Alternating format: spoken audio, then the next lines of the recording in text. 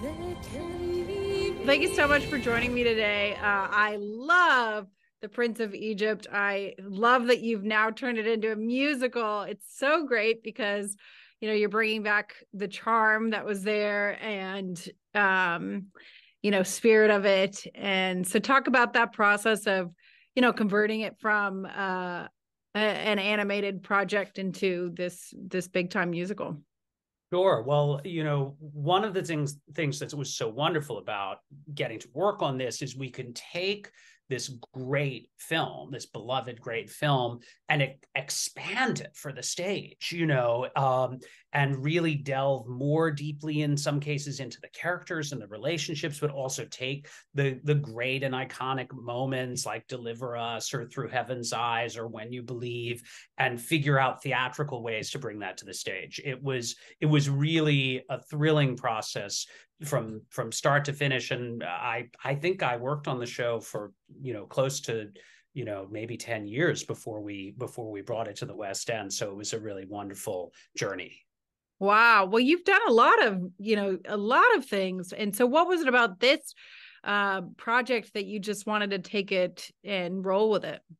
Well, I love the score. I love the story. My name is Scott Schwartz. We celebrated Passover when I was growing up, so we told that story, and it was always one of my favorites. Of the Jewish holidays when we would celebrate, because it's such a fascinating and complicated and rich story. And frankly, to take this massive story and find a way to put it on stage was a really thrilling opportunity for me as director.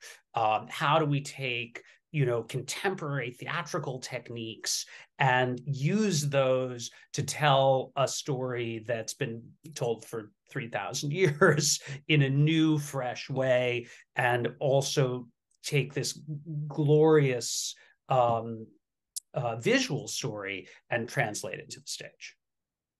Um, Originally, my father actually was called by Jeffrey Katzenberg to help him with the theology of it. And so he Oh, brought wow. together some theologians on the, animated project. And Yeah.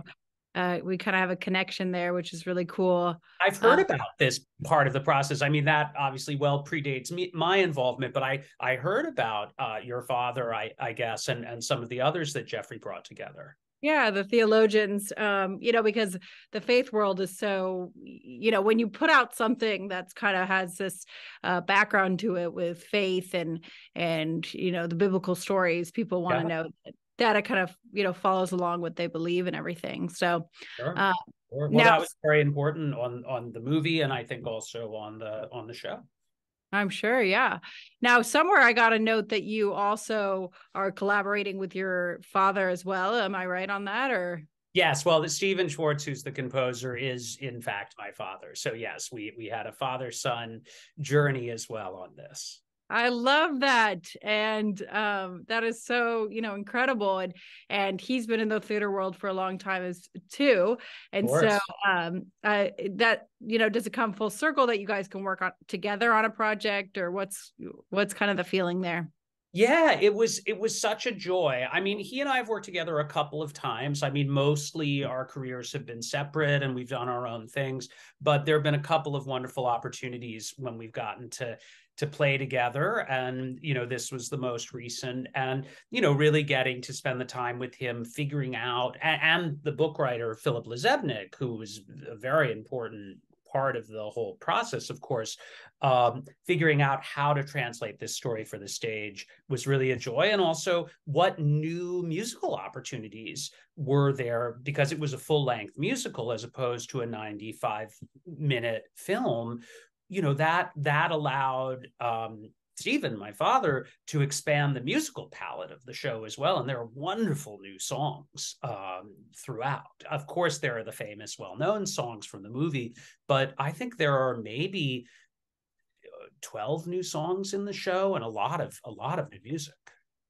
That's incredible. And it makes you, just hearing the music again, it's just in my head. Oh, sure. Oh, sure. It's a catchy score for sure. Yeah, it's amazing. And some of the themes, can you talk a little bit about some of the themes in there that you kind of hope that, maybe younger audiences get out of it, that learn something from it? Sure. Well, I mean, one goal was, of course, to tell the story of Moses and the Passover story in, a contemporary way, but still honor that story and tell it as faithfully as possible. But in doing that, to go as deep as we could into the human beings in the story, to really make it a human story about relationships, about the struggles that these people go through, so the audience could feel a deep personal connection with the people in the story, that it's not about sort of like big icons. Yes, they're very famous names, Ramses, Moses, Seti, and so on, but it's about real people contending with extraordinary circumstances. And I think for me, that's one of the central themes of the show, of this telling of the story, is how do we as human beings contend with events in the world that are bigger than us? How do we try to do good in this world? How do we try to make a difference in this world when there are things that are larger than us and that are beyond our control?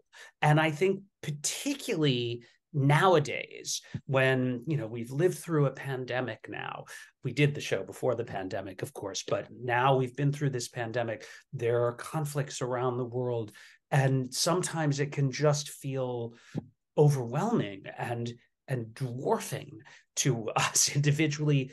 And this story is about people like you and me, trying to navigate in extraordinary times. And I think to tell that story and to tell it in a human and psychological and emotional way, hopefully will speak to people whether or not they know this story. I think if you know this story and it's important to you and your faith or your culture, I hope you'll get a lot out of it. But even if it's a new story to you, there are parts of the world where this film is going to be shown where this isn't a story that's a part of their cultural tradition. We hope that it will still speak to them because of these deeper issues. It will. I think it really will. It's a great story and you've done a great job. And it's interesting you say that. I do feel, we all kind of feel it, right? Because nowadays we're even more inundated and knowledgeable of what's going on in the world because of social media and media, that we get all of it. We know everything. It's not just the local news that which, back in the day, it was just the local news. You knew what was going on. So it's interesting you say that, because I've been thinking about that as well. Well, and look, in the end, it's a story about belief. And what do we believe? How do we believe? Can we believe in ourselves? Can we believe in something bigger than ourselves? And I think these are questions we all contend with in our lives.